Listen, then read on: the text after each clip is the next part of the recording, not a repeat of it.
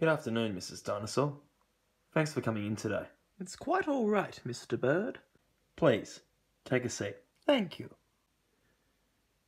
So the reason I asked you to come into school this afternoon is to talk about Barney. I figured as much. My daughter Robin's always been a model student. What's Barney done now?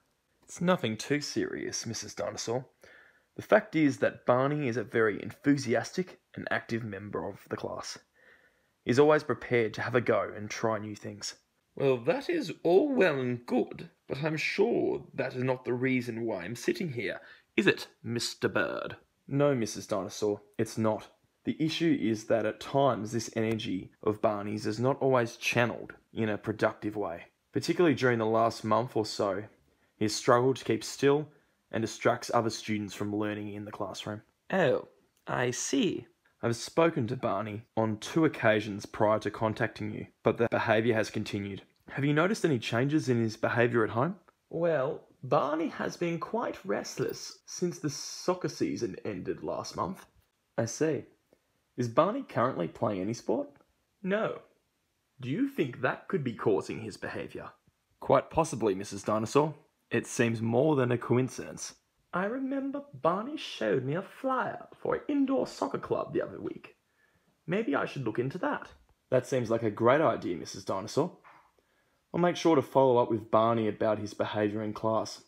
Would it be possible for you to have a talk to him about it as well? Certainly, Mr. Bird. I'll have a chat with him tonight and find out about that indoor soccer club. Thank you, Mrs. Dinosaur. I appreciate your assistance in this matter. I'll give you a call in about a week or so and let you know how it's progressing. Thanks for your time. To begin with, it is clear that Mr. Bird has contacted Mrs. Dinosaur prior to the meeting to come in. This is really important as parents are busy people and they are more likely to be in a cooperative mindset if they have been given notice that you wish to talk with them. It's clear from Mrs. Dinosaur's response when she says, "What's Barney done now?" that she's previously had negative experiences with teachers contacting her about her son's behaviour. Mr. Bird is quick to flag that it's nothing too serious and to point out some positive attributes about her son. Mr. Bird does this as it will put Mrs. Dinosaur at ease and make her less defensive. Again, Mrs. Dinosaur shows that the only reason she has previously been brought into the school was for behaviour issues with her son. And again, it was a negative experience. So what Mr. Bird does next is state the issue, and he frames it as a problem with behaviour and not with her son personally. The next thing that Mr. Bird does is that he tells Mrs. Dinosaur that he's spoken with her son on 2 separate occasions trying to resolve the matter before contacting her. This shows that he values Mrs. Dinosaur's time and that he has tried to resolve the matter himself before contacting her. The next thing that Mr. Bird does is he asks Mrs. Dinosaur if she has noticed any changes in her son's behaviour at home.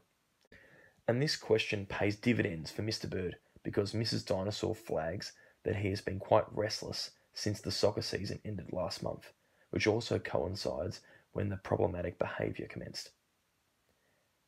And the next question Mr. Bird asks is Barney currently involved in any sport? And this allows Mrs. Dinosaur to draw the connection and see that her son not playing sport has led to him having an abundance of energy that he is not being able to use productively, either in the classroom or at home. Mrs. Dinosaur then flags a possible solution to Mr. Bird, saying that her son showed her a flyer for an indoor soccer club, demonstrating to her that he is keen to continue playing soccer.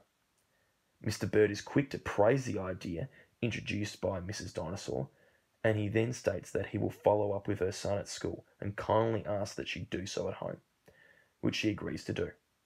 Mrs. Dinosaur further states that she will follow up with getting the details of the indoor soccer club from her son. Mr. Bird then thanks Mrs. Dinosaur and makes it really clear that he appreciates her assistance in this matter. The last thing he does is he says that he'll contact her in about a week or so to let her know how the matter is progressing. Now let's examine Amatea's partnership paradigms and see where this example fits. Mr. Bird clearly displays use of the collaboration paradigm. This is a paradigm where a teacher views a student's school life and home life as being interconnected, that is, that one directly affects the other. A teacher who follows the collaboration paradigm seeks to achieve a process where teachers and the family work together as equals to achieve the best outcome for the student. As stated previously, it's clear from Mrs. Dinosaur's responses that she had a negative experience with meeting with teachers in the past. In this case, she had previously met with teachers operating within the remediation paradigm. That is, they will only contact her once there is a problem and it's a situation where it's a blame game. By contrast, Mr. Bird contacted Mrs. Dinosaur to inform her that there was a behaviour issue and to seek her insights into coming up with a solution, and that is what is achieved in this scenario. Further, Mr. Bird has said that he will contact Mrs. Dinosaur in about a week or so to update her on the matter. Within the remediation paradigm, the contact would only occur if the matter had not been resolved. However, Mr. Bird is going to contact Mrs. Dinosaur regardless of whether the matter is resolved to let her know how it is going. This is an example of another facet of the collaboration paradigm being regular communication between the family and the teacher. Mr. Bird is a good teacher. Be like Mr. Bird. Thank you.